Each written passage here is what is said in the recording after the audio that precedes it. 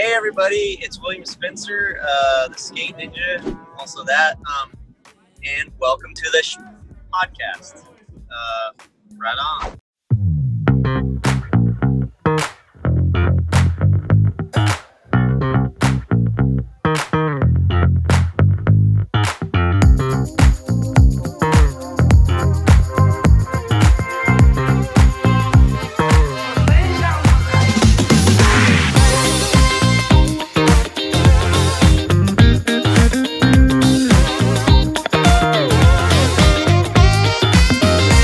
What's up, guys? Welcome to the Shit Podcast, a perfect place to have good skateboarding conversations.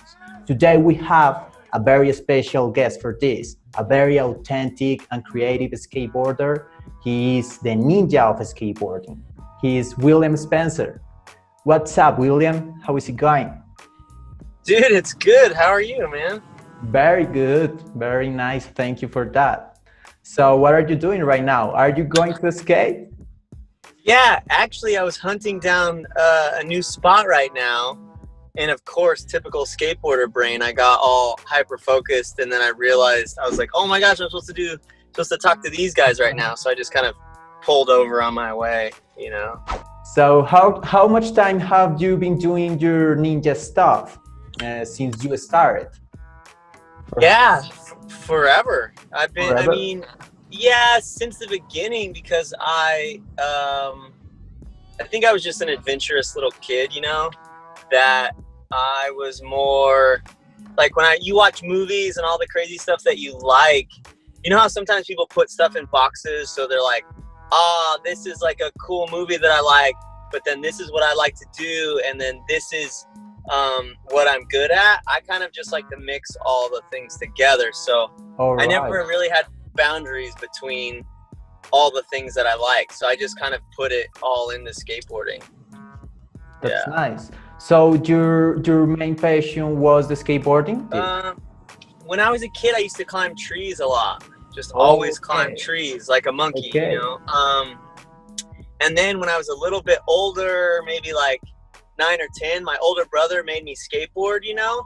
And then around the same time that I learned to skateboard through him, I started to do karate. And so for the next 4 years, I worked my way to getting a black belt in karate, and then skateboarded too, like in between there, you know. So, but funny, I've never, you know, people always accuse me of that, and it's actually unfortunately took a lot of creativity out of my skateboarding that was like an original thought, but I've never, I never practiced parkour or anything. Okay. No. You just climbed tricks? Yeah, I just climbed and jumped, and then I saw, you know, like Jackie Chan movies. Yeah. Because Jackie Chan doesn't do parkour. Jackie Chan just moves. He just moves through the space that I sort of just took that idea and was like, I want to just move through the space, but with my skateboard.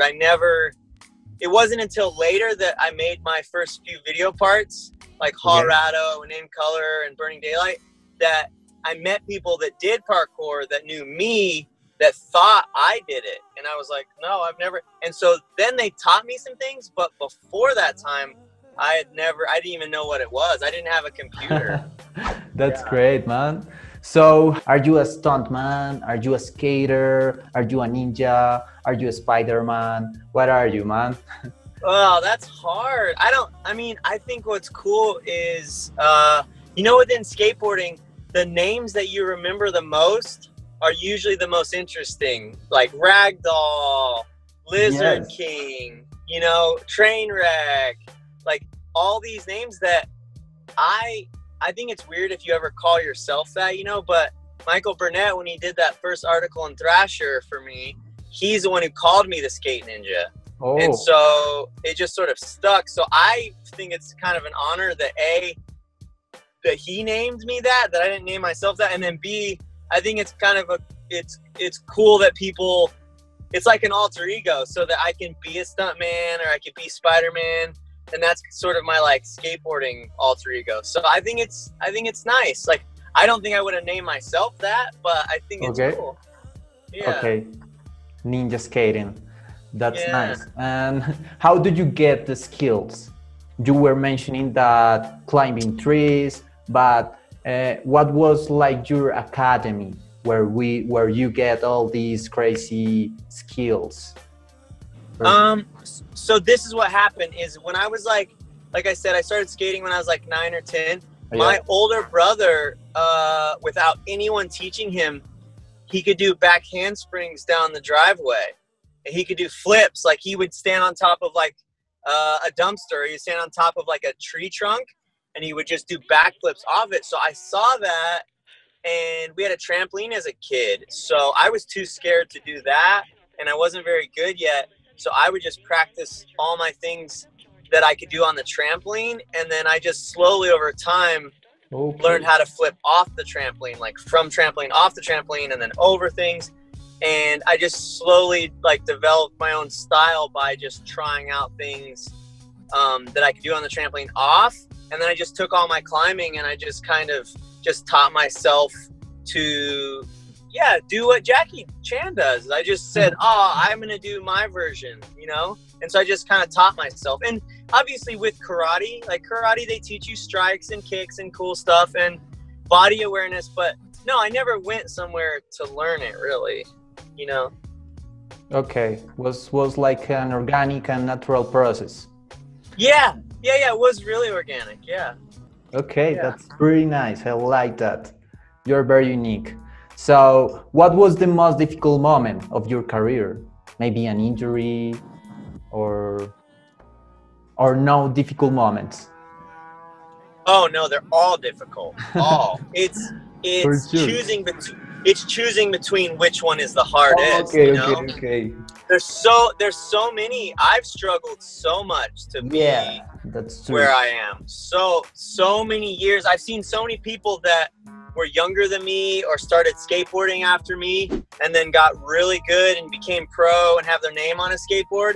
And the whole time I've been working away in a different way, and I don't have my name on a skateboard. I'm not pro for anyone. That just the struggle to kind of like create your own version of skateboarding is really hard. So I mean, I guess now is the hardest time because I'm doing a new video part that I'm on my last trick right now, and it's taken me about 4 years to work on between movies and doing stunts and just living life. But I've never pushed myself this hard to make anything because in my mind, I think I thought that people, when they think about my skateboarding, it seems really fun and it seems entertaining and it seems like crazy, but I don't think people think about it in a way that it's good. Like, oh my gosh, you're amazing, you should be professional, or you're so good at this that people should pay you. I never made my skateboarding in the way that you viewed me that way. So what I did was in this video part is I wanted to make things that were entertaining, that like made you laugh, or like you felt like, oh my gosh, I didn't think you were gonna do that, like surprise you. But I also wanted to make it good enough that if you connect to the type of skateboarding that I'm making, that you say to yourself, yeah, I could see someone paying him to do that. And not for anyone else, because I think the evolution of skateboarding and where it goes is not up to any of us. Like Rodney Mullen invented so many things and then his career just died. And then it was just good luck that he was brought back in secondhand smoke and was able to evolve into street skateboarding. That for me, and by the way, and I say this in a lot of interviews, I'm not comparing myself at all because he's a master. I'm not at all on that level or anywhere near that. But the concept of reinventing yourself at a level that I feel good, because most video parts that I made, I felt good about certain things in them, but I was never like self-confident enough. I never liked myself enough to say, yeah, I did that. That was me. I like it. Like I was worried that people didn't like it, and then I wasn't sure, because I get compelled to make things. I just need to make it, and I'm sorry if it's bad, but I have to, and I understand if not everyone connects to that. So this is the first time that I put in this much work and struggled this hard and am not apologizing for what it is. Like, yeah, where if you don't like it, I don't care if you don't like it. I work so hard that I'm impressed with me because I tried to kill myself and I didn't die, and that's awesome. So take it or leave it. But yeah, I've worked I've worked so hard on tricks in this part that I've gone back like 15 different days, like just so much trouble. You are working on this part. This part is not yet in the web, or no, it isn't. But I am on my very last trick. Oh, and it is the ender of the, or do you have the ender? Depending on how it fits, you know. All right. How it fits. But the trick's in your mind right now. Oh no, I've been trying it. I've failed at it maybe. I bet you I practiced it for 1 year. Wow. I've just practiced it for a year, and then I've tried maybe 6, 7 times. I've gone 7 days to try it. Okay. And with each time the process is better. You're about to land the trick, or skateboarding. Maybe sometimes it all depends. Sometimes I fall really hard. Sometimes I get nowhere close. Yeah, that's true. So when do you think this video part is going to be in the web? Maybe the next year? I think it will be probably February or March. February. Okay. But you think this is like the most amazing that you have done? I think it's being objectives. I think it's the hardest I've ever worked. All right. That's how I gauge things more, because you know, sometimes you put all your heart and all your hard work into something, and for whatever reason it gets online and people are like, oh, that's cool. You know, I don't know why, but they just don't connect. So I don't connect like that. I don't go, this is the best thing I've ever made in the coolest. I just go, this is the hardest I've ever worked, because that's the thing that's the truest. Like, that is for sure, you know, so. That's nice. So do you think it is better to have low expectations for that, for not to get disappointed when people react to the result? I think in a certain way, but really what I'm doing is I'm disconnecting the two things. All right. How hard I worked, how hard like it was, what I feel about it, and then what other people think. Because this can't be controlled. This is crazy, right? This can slap you in the face. People don't care. People don't care what you did, right? But my own hard work and how I pushed myself to do things that I was terrified of, no one can mess with that. You can't mess with that. That's me. So that's why I go with this side, and that side, good, you know, like, good luck. I've spent so much time on things and no one cares, and I've spent no time on something and everyone loves it. Yeah. So I can't connect to it anymore. I'm just kind of, that's true. And this is an independent project. You are working for yourself, or maybe you are working for a brand?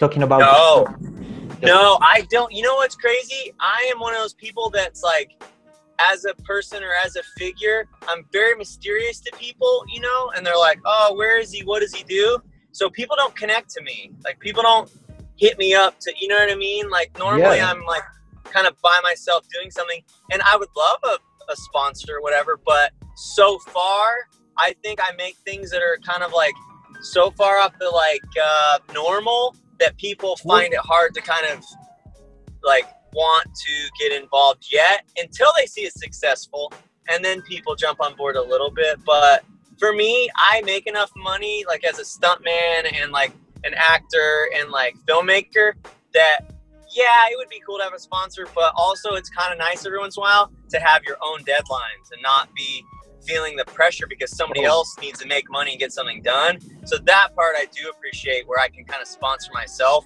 and not worry people that, you know, are worried about me being productive or whatever. So yeah, that's true. I agree with you. So you were in the Spiderman movie, is that right? Yeah, I was actually in 2 of them. Okay, and how was that experience? What did you know? What the first film was kind of mind-blowing, because I missed the audition. One of my good friends, who was going to also be a stunt double for Spider-Man, I missed the audition. I was back in Colorado filming skateboarding, and I felt awful.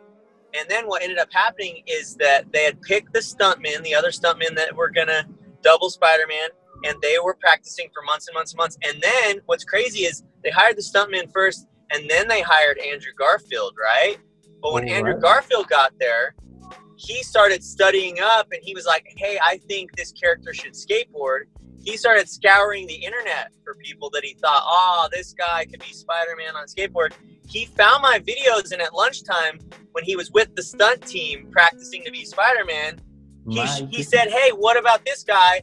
And my friend Ilron Choi laughed, and he said, that dude is an idiot. I tried to get him to the audition, and he didn't come.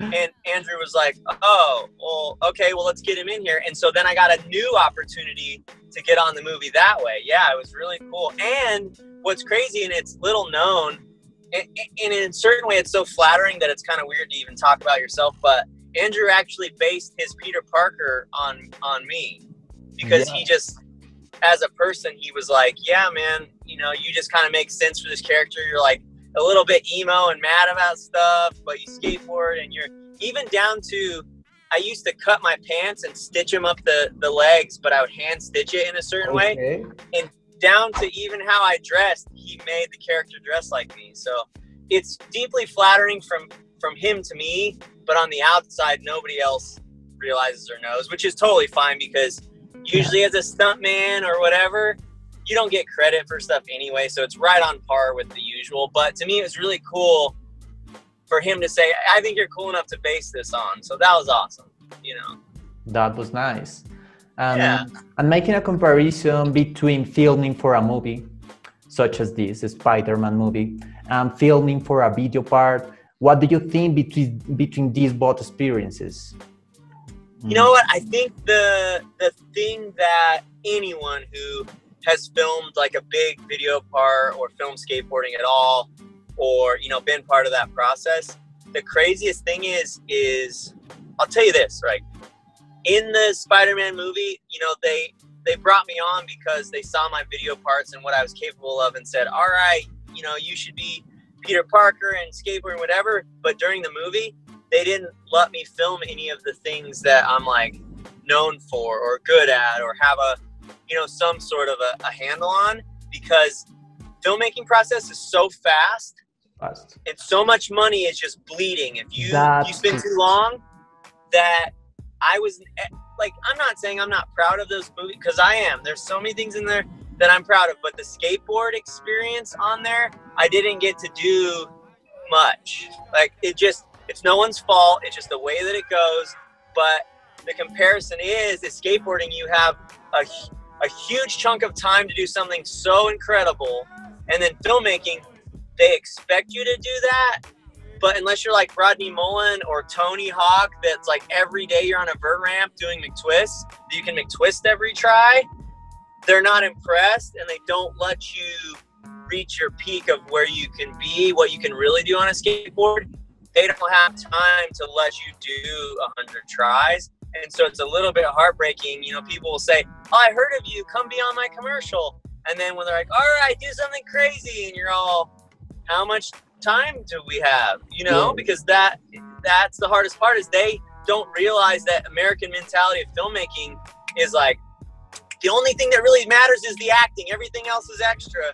When some movies, if they're an action movie or movies about skateboarding, people feel cheated when you don't have something that's truly real in there. You know, like they don't fake the X Games. The X Games, right? You see people flying over doing triple backflips. That's really happening. It would be crazy if they were like, well, you know what?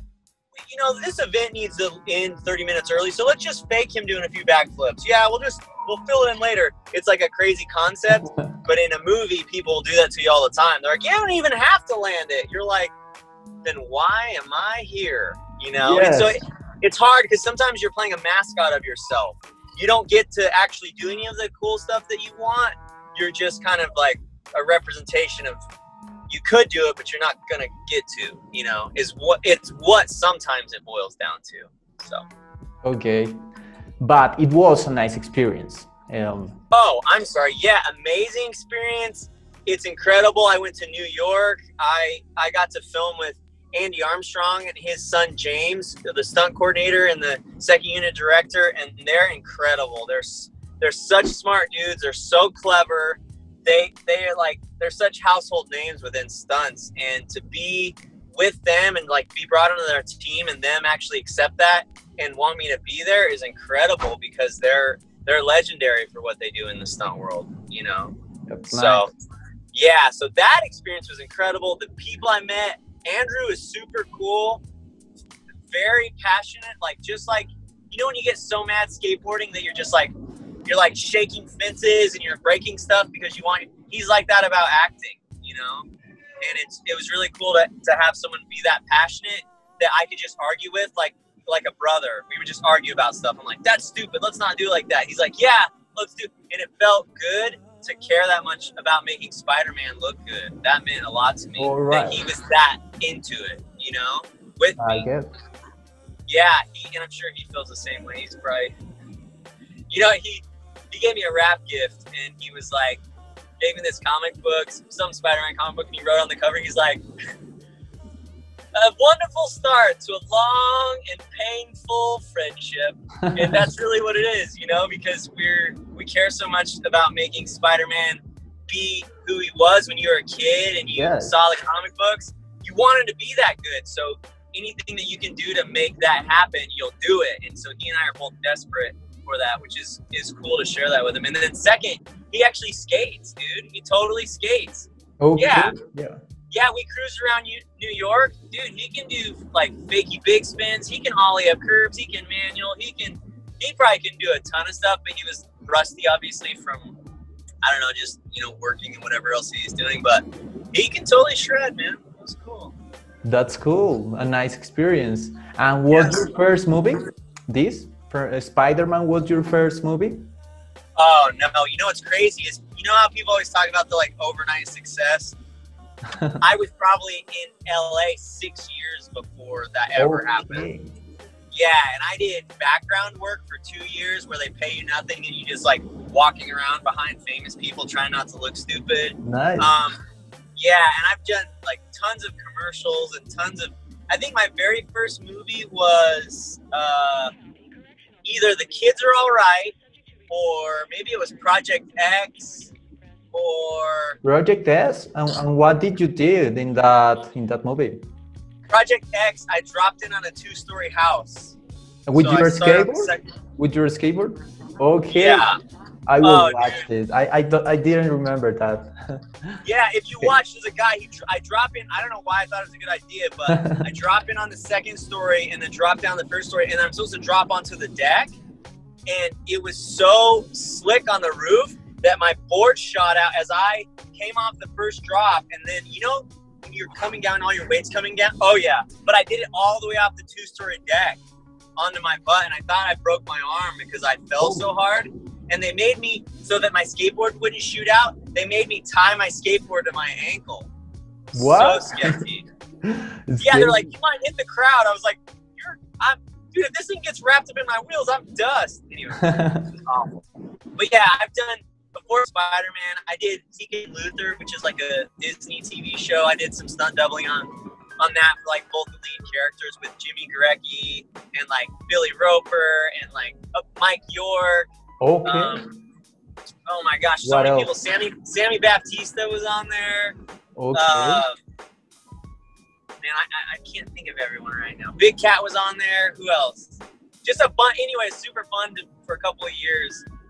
I worked on that in Manhattan Beach. But yeah, just tons of commercials and yeah, and a few movies. I mean, I've done quite a bit, but I also was one of those people where a lot of people are like really proud of that, and I am proud, but I just like am forgetful about that stuff where I really have to look back at my own resume and be like, oh yeah, I did do that. Oh yeah. Because I just like, I'm always thinking about the next thing, you know. But yeah, that's nice. A whole career in filmmaking. So what do you enjoy the most, to do skateboarding or the filmmaking? Because I think are two passions that you have. Yeah, I think the filmmaking, because when I started to get into this world, I always thought that just like, I didn't think you divided up into stuntman, producer, writer, director, actor, because when you make stuff as a kid, you're like, you just make it, right? Yeah. And so for me, all the roles. Yeah, Yeah, and that's why I started acting and writing short films of being myself, because what you realize the more you're out here is like, in skateboarding, it's the easiest thing because you're like, I have an idea, I'm going to get a filmer, and now I'm going to go film it. And there's no middleman. There's no one to mess with you. There's no one to tell you that you're out of time. There's no one to tell you, oh, that's stupid. You just like it, and then you film it. That's it. And so my sort of like getting into acting and doing like the 2 Bellman short films and stuff where I'm like the lead actor, but also, you know, do the Jackie Chan where I do my own stunts. I did that with my business partner, Malachi, because I was sick of people not letting me do what I want to do, you know, Yes. because out here, everybody has their own vision, and you get hired as a stuntman or whatever, and you do what people tell you because that's their vision. But if you're a real artist, a person who really likes filmmaking, you end up having to make stuff yourself because everybody takes a turn. I'm not mad at whoever that I just come and do stunts for you, or I come and act for you or whatever. I'm not mad at that. We all take our turn, but unless you make your own projects, you don't really get a turn because no one believes in you like that and can write stuff for you and can write action or can write comedy for you that's as funny as you can do because they're just not you, you know? So that's why I started doing my own stuff. And I think the filmmaking is what I enjoy the most because I like to entertain more than I want people to think I'm good at stuff or want people to think that I'm awesome or whatever. I want to entertain people. I just like surprising people, and filmmaking helps me do that more than pretty much anything else, you know? So. Okay, so it's your main passion, filmmaking. Yeah. I like that. I love filmmaking. Do you love movies also? Yeah, what's not to love? Yeah, what's not to love? That's nice. Totally. So what did you do to stay in shape? You know, to be in the condition always to do your stunts? What is a daily routine for you? Do you work out?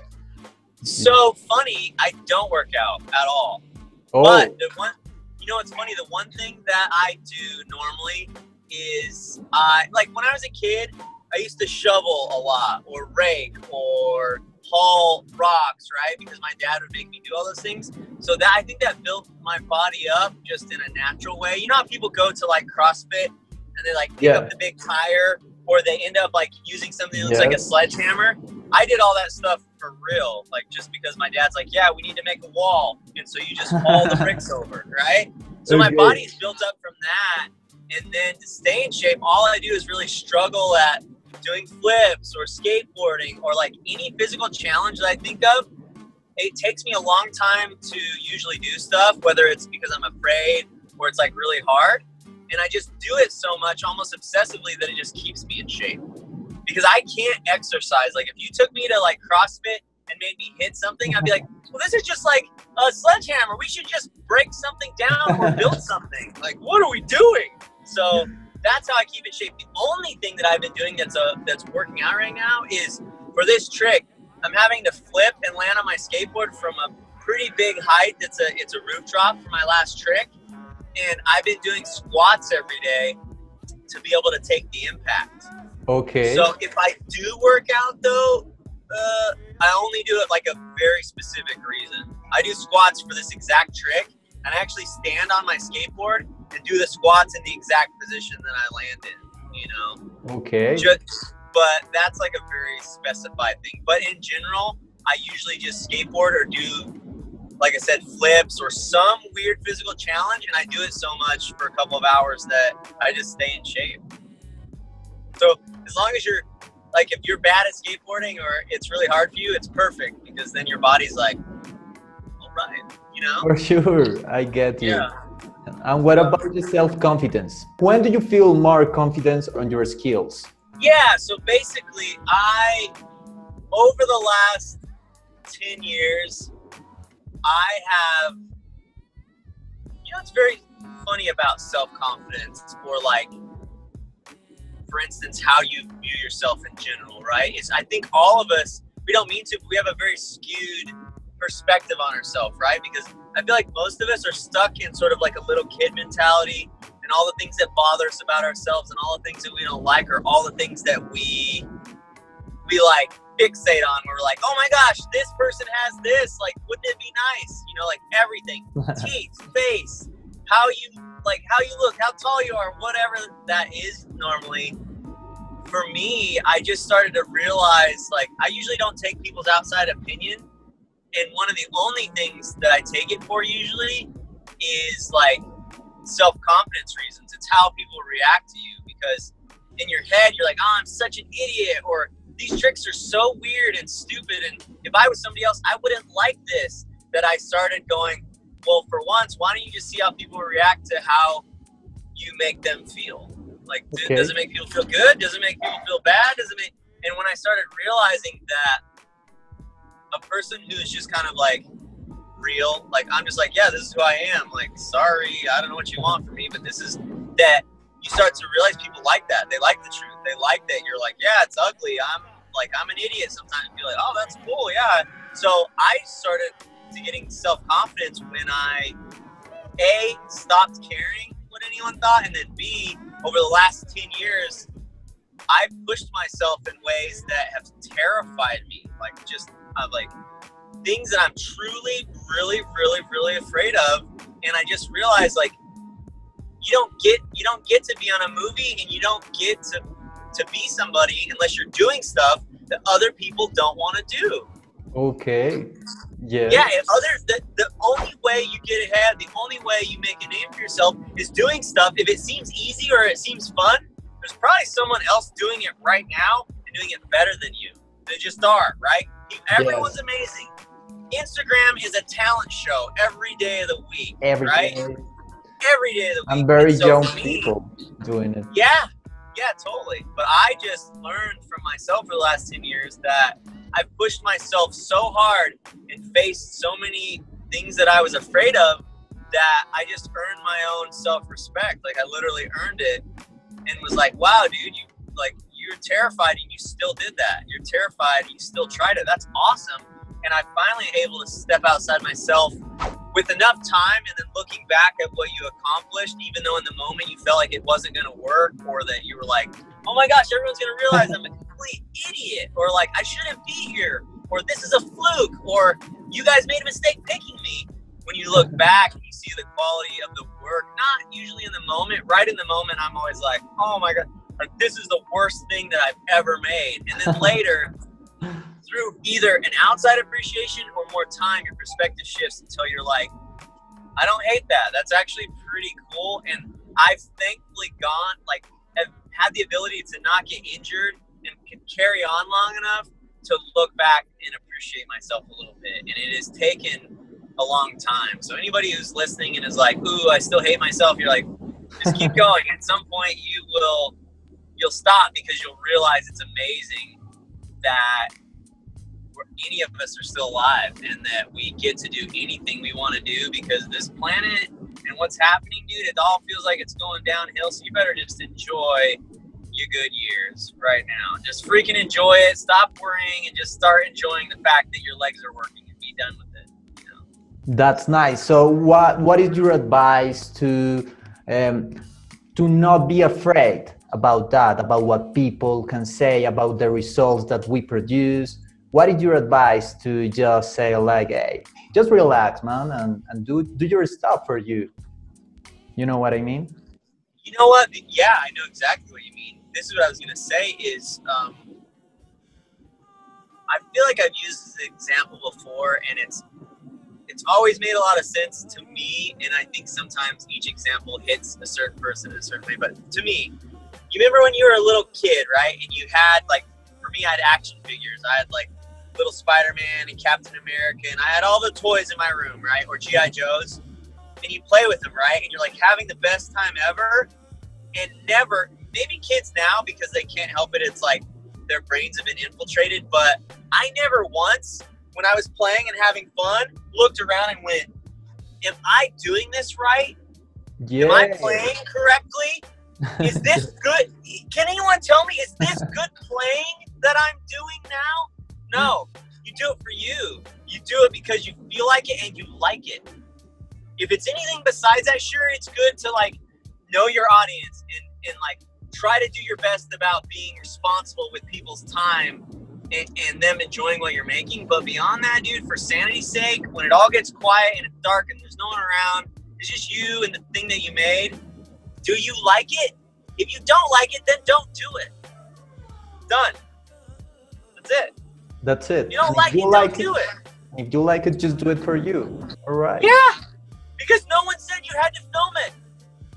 Mind blowing, I know. Mind blowing. I know. Fucking agree with you. Yeah. Thank you for that. And okay, two last couple advice. The first advice: what is your advice to do a backflip? I just love that maneuver, but man, how did you do that? A simple backflip, you know? So, if you don't have anything special, right? Let's say you don't have a trampoline, you don't have a pool, you don't have a gym, right? They have the This is garage. what I would do. I would go somewhere and I would find an old mattress, right? Okay. Old mattress. I would cover it in plastic just in case, right? You don't know where that thing has been. And then I would start very simply, if you can, I would take that mattress and if you can, I would tie a rope between two trees and I would drape the mattress over it, right? All right. And if it's not, because what you want to be doing is the space between you and the ground. Every backflip is a back handspring, which means when you jump and then you go into a handstand, right, and then your feet hit. Okay. You should treat the first experience like you're protecting yourself. So when you want to go and try a backflip, right, and you just need to take care of that space between your back and the ground.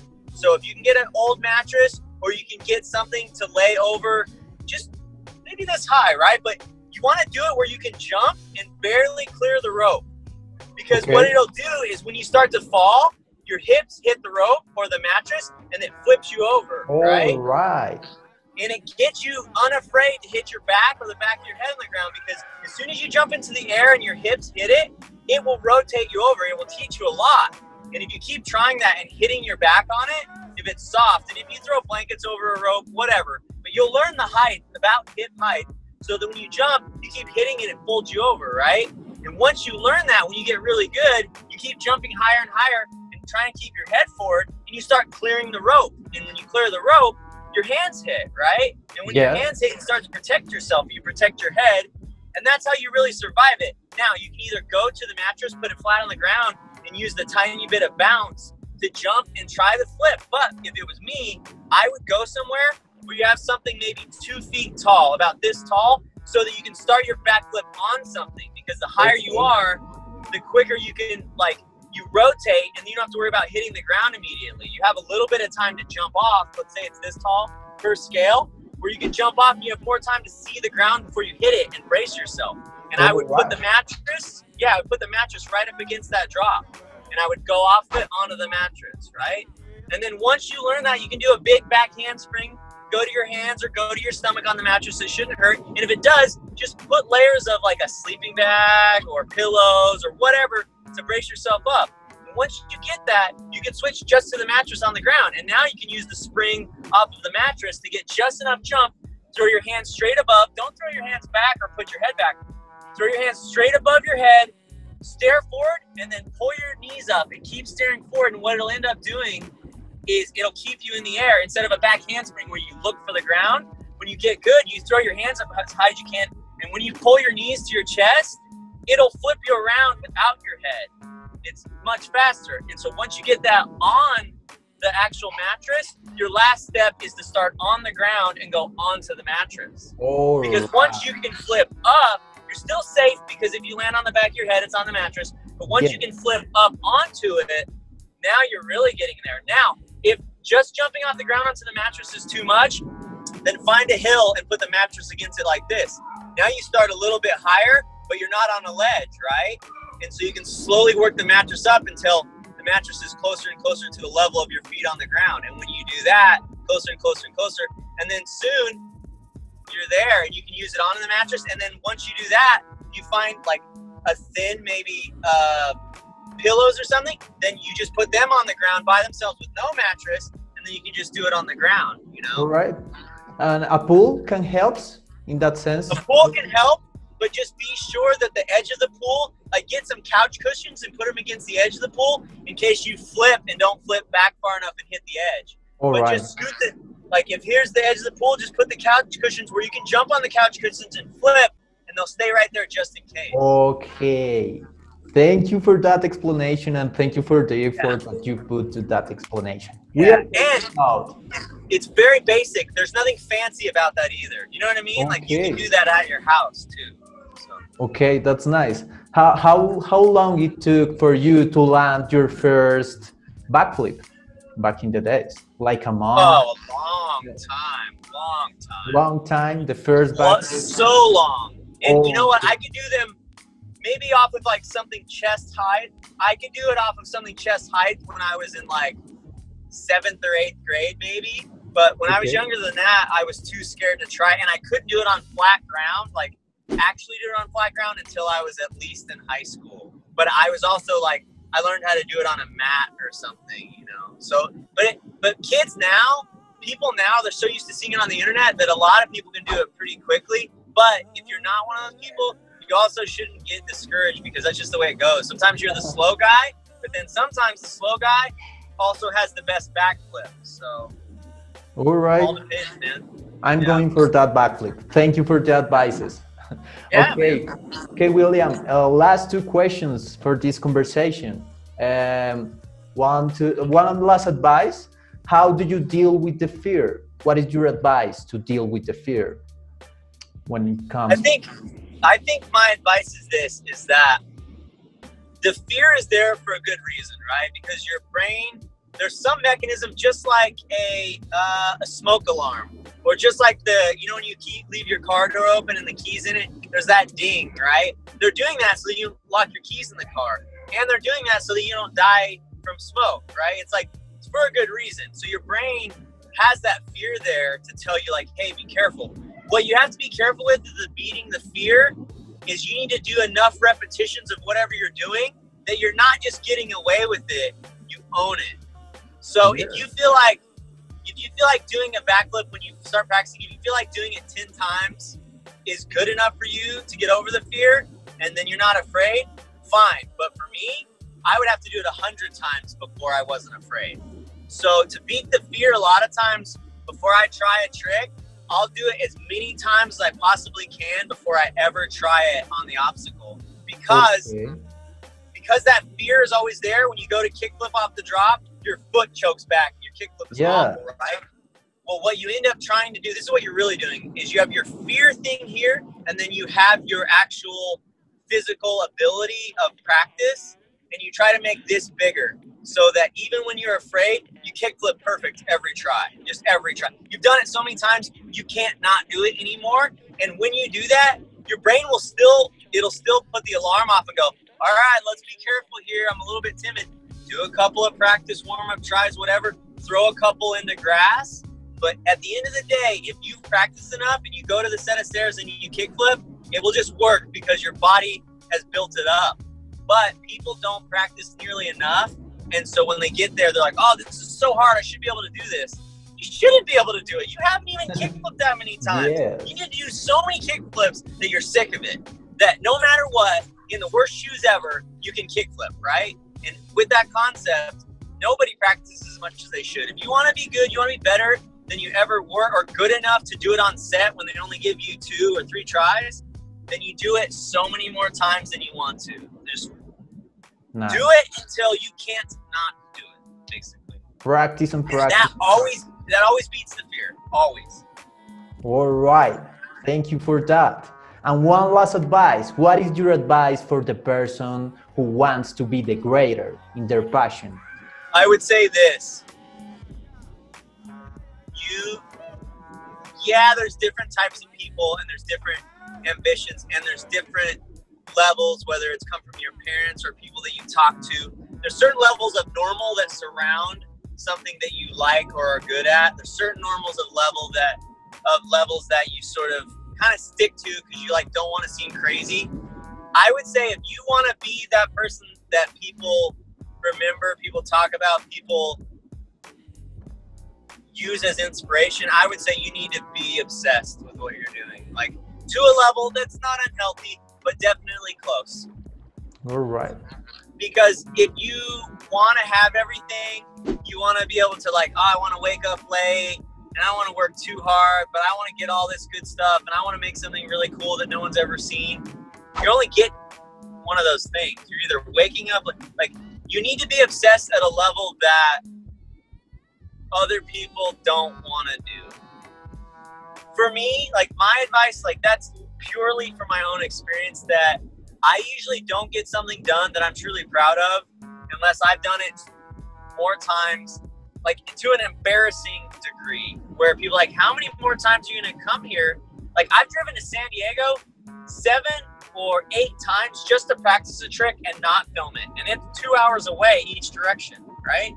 Like I don't, without that, if you want to push your passion past whatever, you need to be willing to do something that seems outlandish. But at the same time, for me, the way to justify that is I used to spend hours and hours and hours doing bar backing or hauling gravel or doing concrete or doing landscaping. You'd spend 8 hours, and guess what?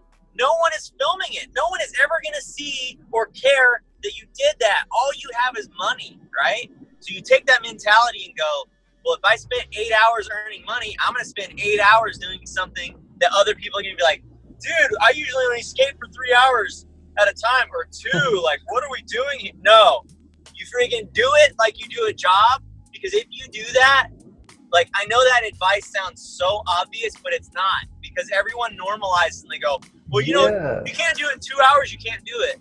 No, if you can't do it in 2 hours, you should stop. Me, if I don't figure this out, it's going to drive me nuts for forever. So my advice is, if you want to like up your passion in what you're doing, do it to a level that you think people will think you're weird for doing. Whoa, my goodness, mind blowing. That's what I would say. I mean, so wise, man. I pretty agree with you. Thank you for that. All right, William, thank you for the advices. Thank you for the words. Thank you for being part of this, the Shit Podcast. I really love the vision that you have for skateboarding and for life. And I know that the skate community loves too. So thank you for this. Thank you for this conversation. Yeah, I appreciate it, man. It was awesome to talk to you. And I really hope that that video part have to be amazing. So let's go for that trick. And I'm going to wait until February to watch the insanity in your video. Thanks, my dude. Well, I appreciate the support, and you let me talk about it. So thank you. Okay. Have a nice day. You too, man. I'll talk to you later. For sure. Thank you. Thank you for the vibes. Goodbye. You're welcome, dude. All right, later. Later.